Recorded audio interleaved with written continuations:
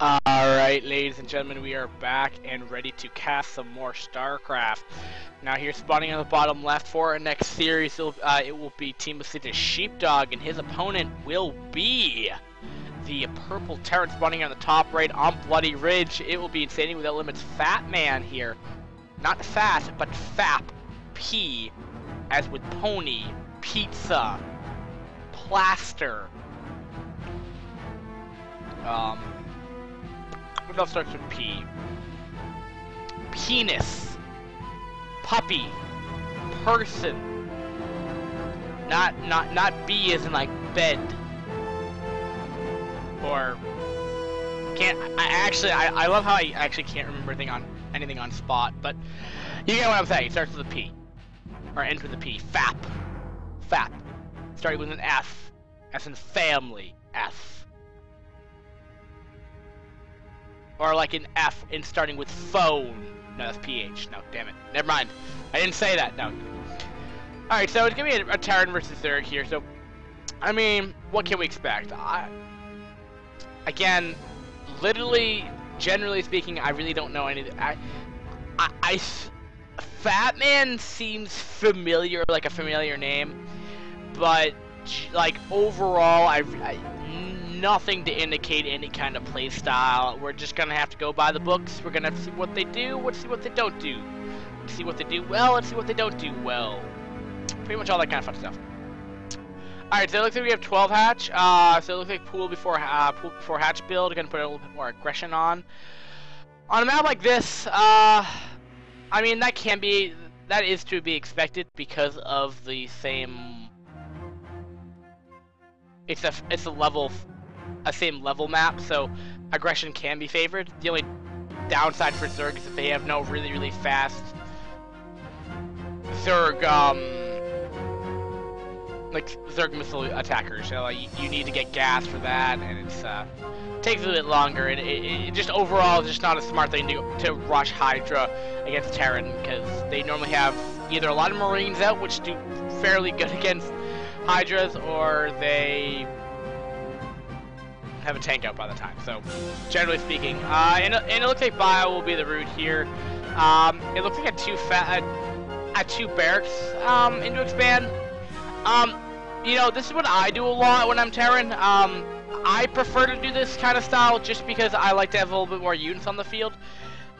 Downside of this playstyle is that it is very vulnerable to attacking player, because this generally two barracks before any kind of expand isn't really enough to pressure an opponent, or like do a lot of damage. I mean, yeah, you can pressure, but a lot of time, even if you have two barracks and you pressure, that you end up just dying anyway, because there's just enough lings out there. Literally, it's like if you have one ling to one marine, you tend to win as a Zerg player in small numbers, like maybe 5 or 6 marines, maybe. You know, that's when you probably want to start bumping up the ling counts. But still, like, you're gonna have like at least 8 lings on the field anyway, and they normally just get sniped off anyway. And even if they don't, even if the lings spot it, that's just good enough for them anyway, because they know how to defend. It looks like 3-edge meatless will be the course of action again. And from our players from last series, they could learn something very awesome about this build order, as they're gonna get their timings up probably a lot faster. But I'm not gonna go get nitty-gritty about it. The guy's spamming like no other tomorrow. And the funny thing is, like, I never see that ring around the person selecting anything like after like the first 3 minutes of the game. Like, I actually don't know. Like, alright, so these lings are obviously selected, but now they're not. And I want to know what he's selecting, man. I want to know. Well. And the other thing, though, about the thing I like about this, again, like, you can pressure with it. Well, it doesn't look like he's gonna do a two barracks into expand. It more looks like, you know, stim timing. I'm not quite sure if he already has stim. No, he has yet to research it. So, yeah. So we shall see in that regard, but yeah, I'll be interested. I definitely. So it's peculiar. I mean, do you necessarily need the medics? To expand, my purpose is I don't, but then again I'm D- or E, so... And this is why I don't play Brood War, because I suck at it, but still, I'm a semi-decent caster at it, let's just put it that way. But yeah, it looks like he's just going to be gearing up. I mean, it does look like he's going to want to deal some pressure here, so he's going to do like a 2 barracks with stim timing. It's definitely a strong timing. I mean, Zerg sometimes have difficulty with it. 1 sunk, you need about 4, tends to be like a really, really safe number. You could try to get away with 3, but on a narrow choke point like this one, where Lings are going to be really, really annoying to get surrounded on, but we shall see. It looks like he's going to get a little greedy. And not try to produce his money, as I'm not seeing any drones being pulled over to really make sunkens, but, or creep colonies, excuse me. But here we go. The pressure's going to be commencing right here. Now, will he be able to send this off? Now, remember, though, that's a lot of Lings, though, and it looks like this bush will get cleaned up, though. That was like a really, really nice arc, nice splitting of the, or nice AI pathing. Nice. RB manually controlled it, epic, awesome, but the way that just spread around them, Marines really weren't careful. You kind of want to stay against a wall. Medics in first, optimally. So that push was a lot weaker, but now we have a counter push here, and FapMan's in trouble. There's a fire rat in there, but you know, poking in and out with those Lings is definitely not going to help. Reducing those numbers is definitely going to help out the Terran, not help out the Zerg in a favorable position here. So, 23 SCVs to 19 drones. Yeah, pretty standard. I mean, at this point, especially when he wanted to commit to a lot of Ling counter push, that is very unsimilar. As he probably should be ahead in Harvesters now. Yep, but ahead by 2 now, 26 to 24. Now, does he continue on doing that? Probably not. He's probably going to eventually take off a 3rd base, which he's doing, and probably start teching. Alright, so he has Fire out. Mutalisk, well, this is the interesting thing. He has Spire out, but he actually hasn't done anything with it. You know, again, I mean, generally speaking, a Zerg player will go for that 3-hatch Spire timing, 3-hatch speedless, but tends to be a little bit more on against Terran. Here, I feel like that's kind of like a fallback method. He has Spire in case he needs to switch to Metalisks. You know, like what Frost said, you know, a while back. You know, the reason why he plays, you know, Terra, Zerg is the way you can quickly, you know, switch your tech pass. Looks like this drone shall die and did force cancel on the 3rd. In a scenario like this, you may just want to go Mutalisks, but he's getting a lurker tech. But again, like I was saying though, Frost likes the ability to go like in and out of tech pass really easily. Because I mean, as Terran, if you want to go air, you have to put down like 4 more production facilities to make it worthwhile. Zerg, you already have your production, just put down a tech building and you're good to go. So generally speaking, it's harder to Toss and Terran as it is for Zerg. So he does have that option if he ever needs to do some like mid-game transition. Now, do I think he should tech switch to Edis? I think he absolutely should, because his main in this own right though, it's like, again, like I could be completely overanalyzing this to the point where I'm just sounding stupid, but in a way, he's kind of like made this fire worth it in its own right, because he's actually, you know, forced out at least 4 turrets, if not more. I think he probably has like 5 in the main base somewhere, but he did force out, I mean, a reaction from the Terran. I mean, did the Terran actually inspire? We'll never know. As the in-game vision of Terran is, or of a player in Brood War in the replay editor, replay playbacker, is just terrible. It's only beneficial if you actually watch the whole replay in someone's point of view. And, like, yeah, that's actually looking a little bit more better with that new plugin now. It's like POV something or other. I forget what it is. It's some new plugin. It's like you need the plugin to act. Oh, wow. But lurkers should be able to push this back though. That's a lot of lurkers, FYI. That's like at least 6. He's gonna go for it. Trying to get the best spread as he can, but he's still coming up with units quite a bit. That was not cost effective in any way for FapMan. I mean, he cleaned up a couple of the lurkers, but there's still 3 remaining. There's still a healthy amount of lings. There's a healthy amount of lurkers still, and FapMan, where is your side vessels out, man? You are he's just getting siege checked, just getting a starport. Now my opinion on what FapMan's doing right now is a little odd, because he has comm set available, so he should be able to scan and realize, like, well, he has no meatless out on the field. Like, this tab will even tell you there's not a single meatless out on the field. The only airborne unit that Zerg has is like 18 or like 10 overlords right now. No, 8. Excuse me. No, 7. Sorry. Actually, how many does he have? I'm actually interested. He has 9. I was completely wrong. But still, you know, and I mean, he's kind of like making more mistakes than he needs to. The amount of barracks he has, I just feel like the tech has been like really delayed. And I feel like he wouldn't have lost that main bio army that he lost to those lurkers, you know, from multiple reasons. One, each probably should have chosen more favorable engagement for him. And number 2, if he had a radiate plus detection, it'd be a lot easier to engage well. Because you wouldn't have to swap between hotkeys and be like, all right, I need to scan now, and then go back to my Marines. But we're having a big push coming over here, but this is not looking good for sheepdog right here. But I may take that back, though. It looks like all that's left is the bunker there. There are RC tanks in the back, though, so these lurkers will have... Oh! Those died a painful death, those Marines.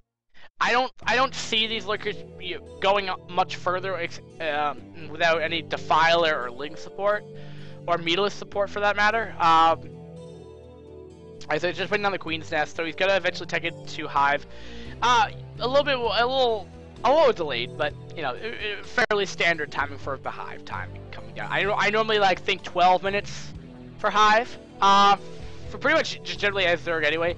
Now, I actually didn't realize this. Tanks actually have just unsiege actually outranged lurkers. Didn't know that.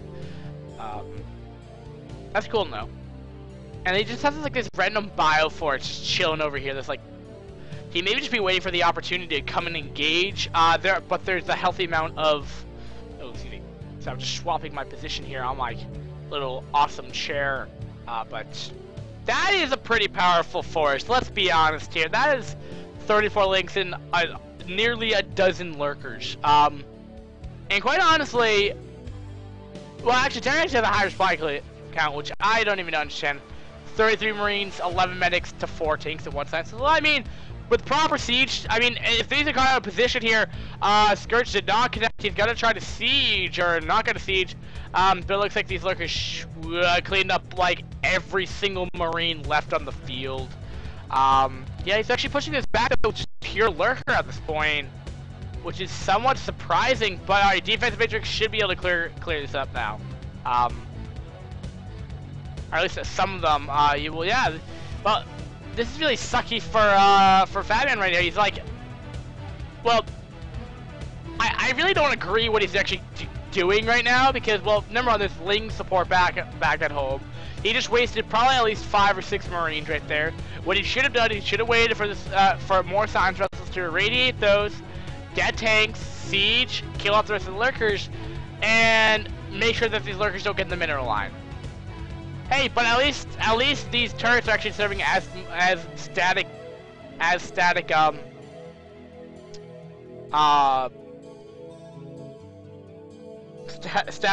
oh shit, what are they called? Detection, static detection, but there's already a science missile. Now, the one thing that FapMan's gonna have to start worrying about is this main base is getting really, really low on minerals. How is he gonna take his third base? You know, a lot of times this is when I would safely say this is the point in the game where Zerg has the greatest potential of winning this game. As long as they can continue to trade armies, that they're happy with that, because they have 3 bases to mine off.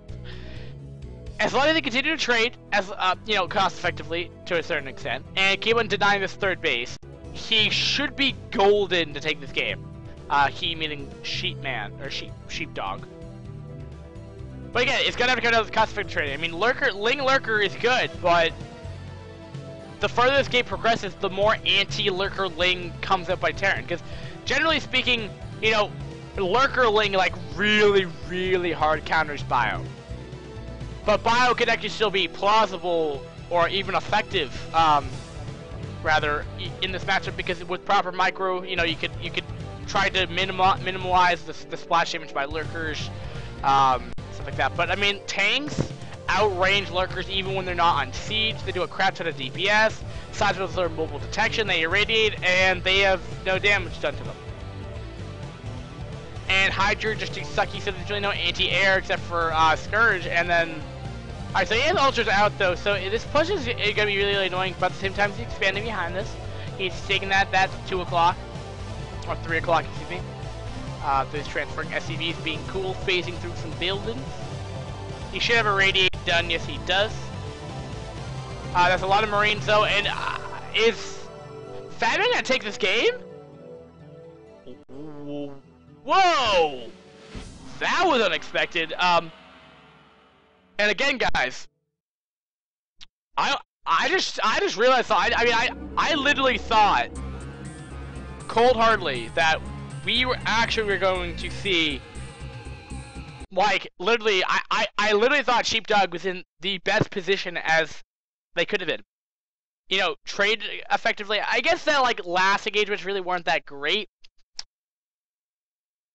But yeah, they you know, didn't cost. I mean, again, like I said, you have to trade cost effectively to the extent where Zerg is most powerful.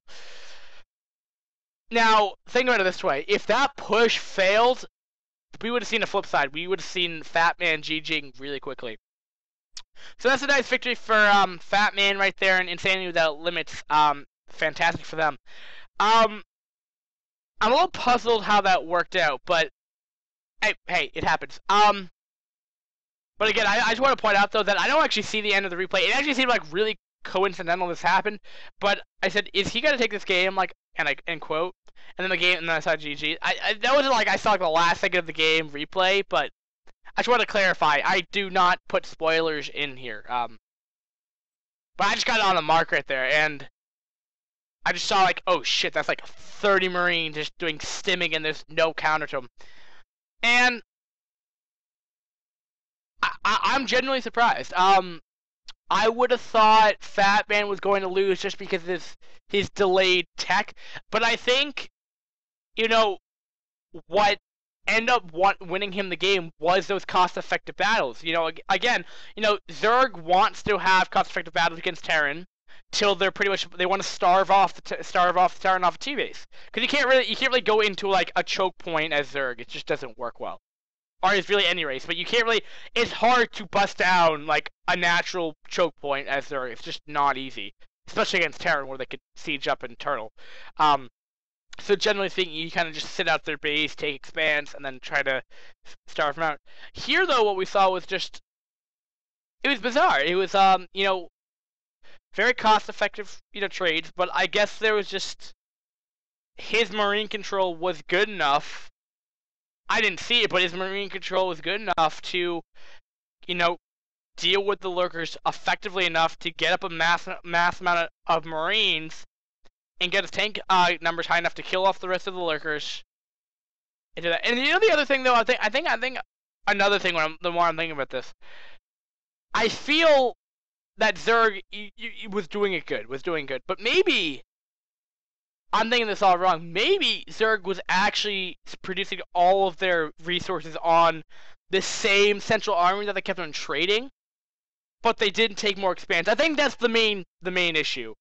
I think Zerg needed a fourth base. I think if Sheepdog was able to squeeze in a fourth base right there, I think this game would have looked a lot different, and it would have been a lot more favorable to Zerg, because what they were doing is, I liked this playstyle from Sheepdog. I liked it. I liked the aggressive Zerg, but I just don't think they had enough either A, production, or B, the resources to continue on with this. And I think if they cut off, I think if he played a little defensive for maybe about 2 to 3 minutes, maybe 5 max, but that's kind of a long time in a 16-minute game.